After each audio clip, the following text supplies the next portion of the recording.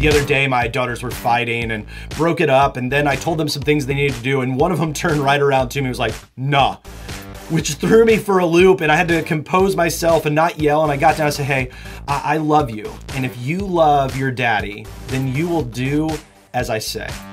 And I meet a lot of believers who totally claim faith and love in Jesus, but I wonder, do we actually do the things that Jesus has asked us to do? Whether it's to serve others, love others, be generous to the local church, be involved in the local church, all of these things that he wants for us, commands for us. And well, I'm reminded of these words from Jesus. If you love me, you will keep my commandments.